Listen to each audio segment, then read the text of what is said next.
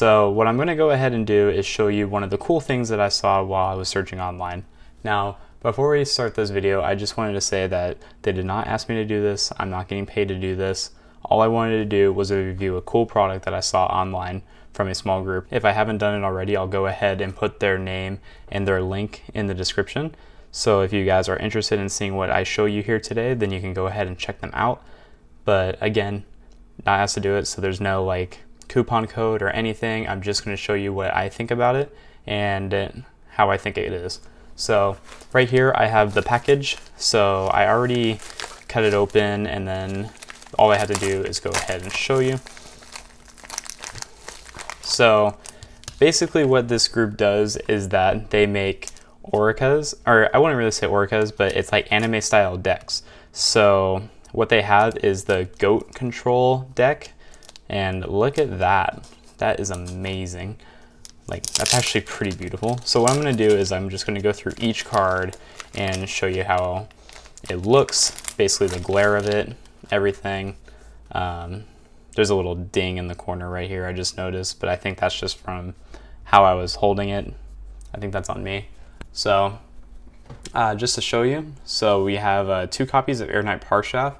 This is what you see in like every deck profile, most likely. It's either this or Jinzo, but that looks really nice. And I really like the design of these because it does, again, remind you of the anime. So, and it's all hollow. I mean, this is only going to cost you about $30 plus shipping.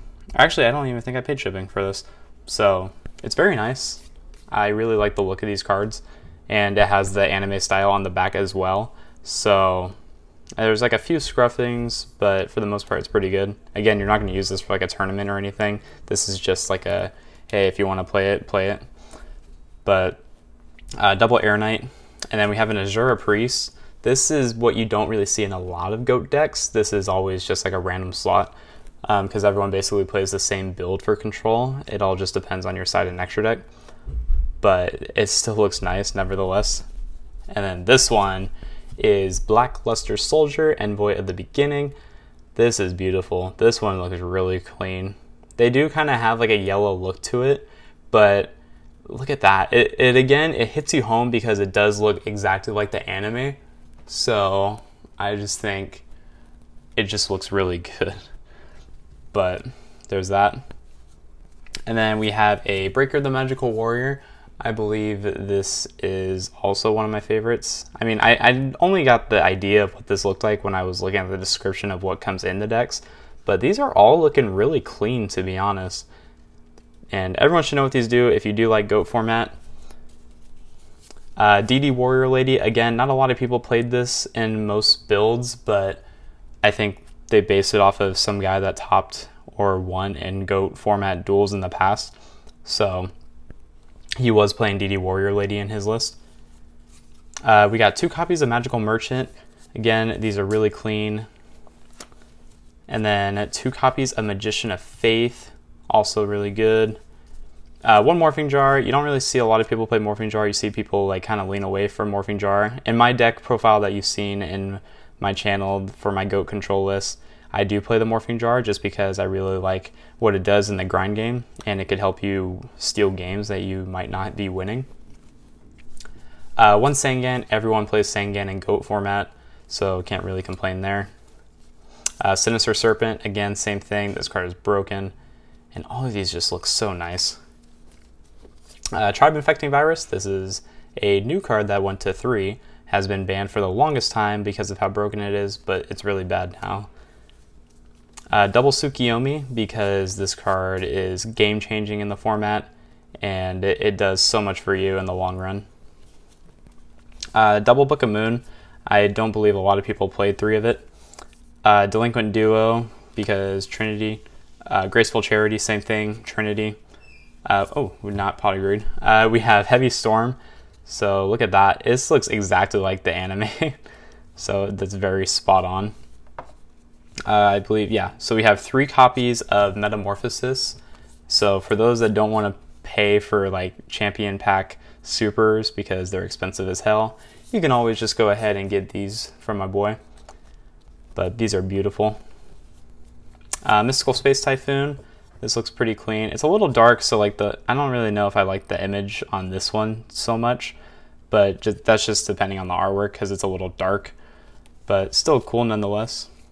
Double Nomina cross out. This card is crazy in GOAT. There it is. Okay, so Pot of Greed. What does it do, right? But, I mean, this card looks beautiful. This is really clean. When people always activated Pot of Greed in the anime, and they just held it up like, ooh, like, I activate this. Very clean looking. Premature Burial, standard. Double Scapegoat. I mean, a lot of people have played like 3 Scapegoat in the past. I think it really just depends on your like play style, but I find it 2 to be like key in GOAT, so I'm glad that it included 2 Scapegoats, not 3. I don't know about the 3rd Metamorphosis. I think that could be like something else, but again, this all comes custom. Like, you don't get to change any of the cards in it. It's all the same exact list every single time you get it. Last spell is the Snatch Steal. This card is broken as well. I remember the time when it came to 1 during Necros format and then got banned right again.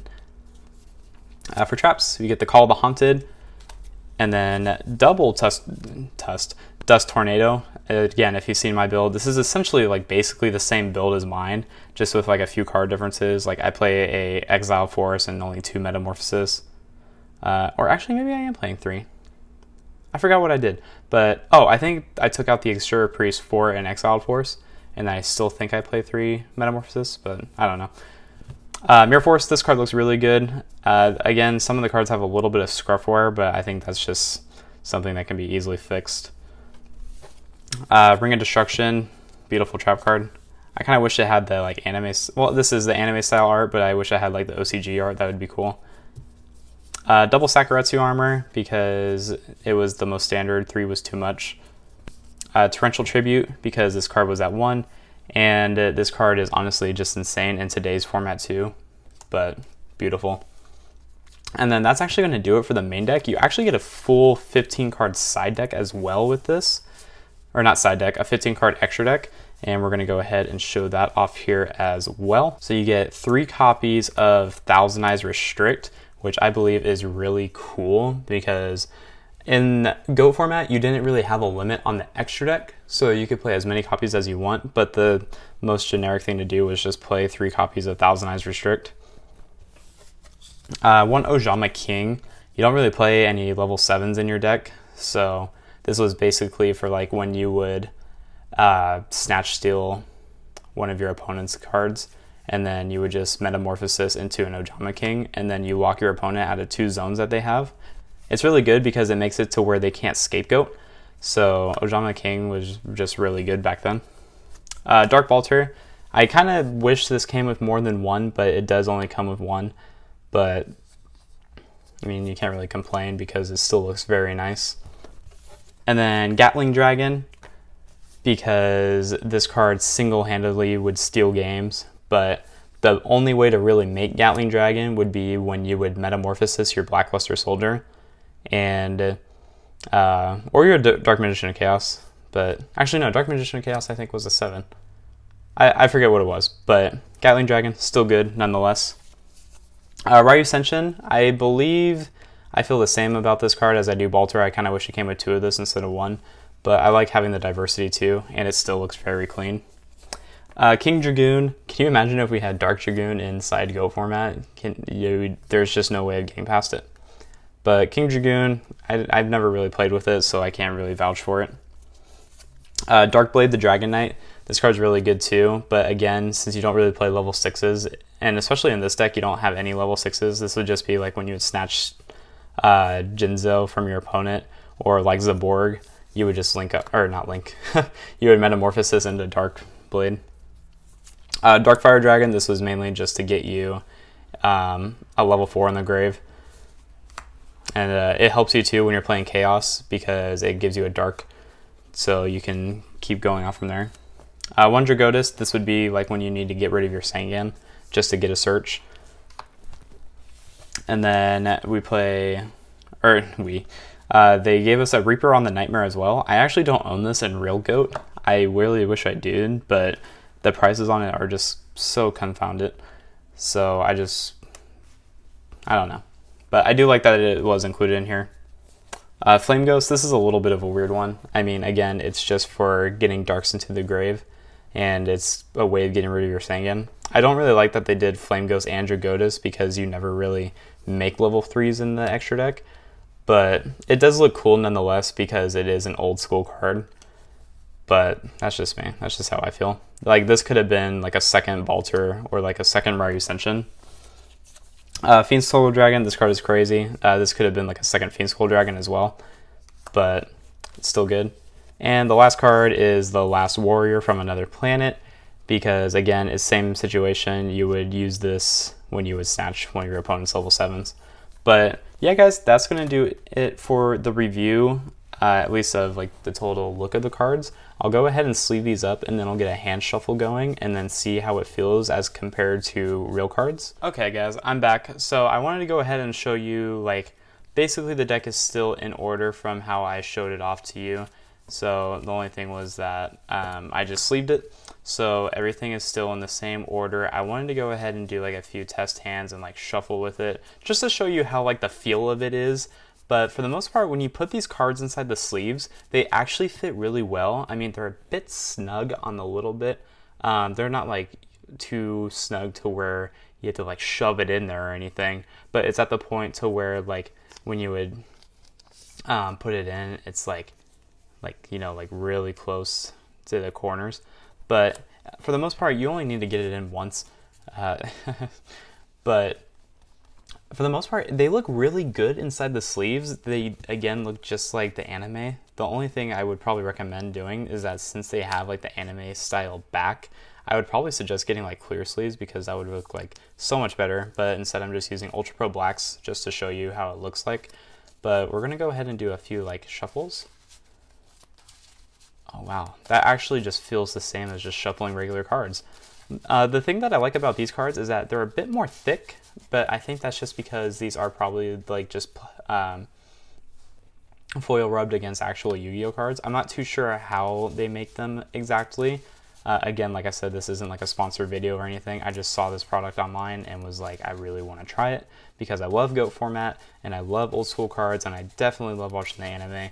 Whenever I do like my deck buildings and all that, I always have the Yu-Gi-Oh anime in the background while I do it because it just gets me in my feels and then I just get in the zone when I do it like this.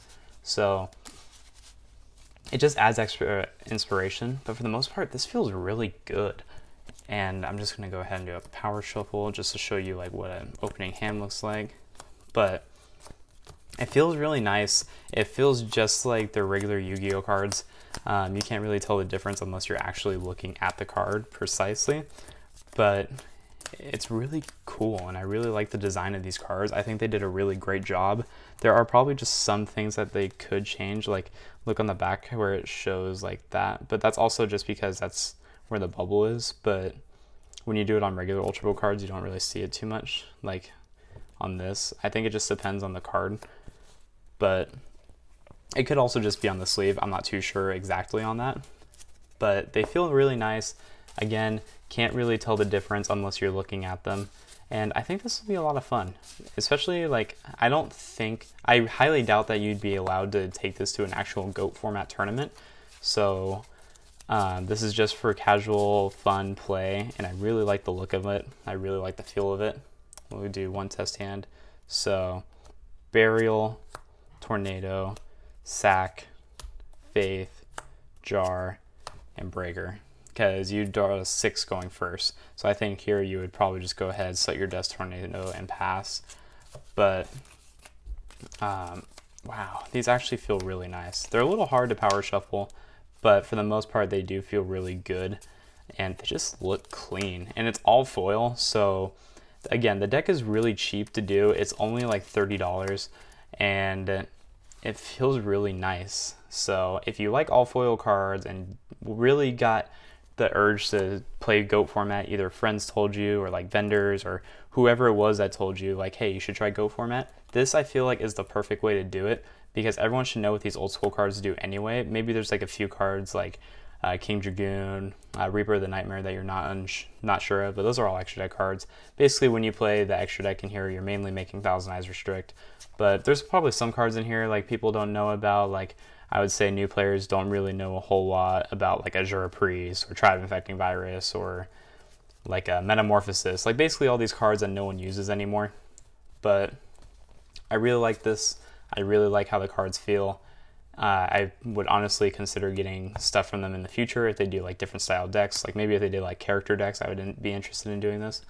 But I really can't complain. I really like this product a lot, and I love Go format. So that's going to go ahead and do the review here. Again, I'm going to have their name and their information down in the description below. But honestly, I just go ahead and check them out because I think this is amazing. But yeah, guys, that's going to go ahead and do it.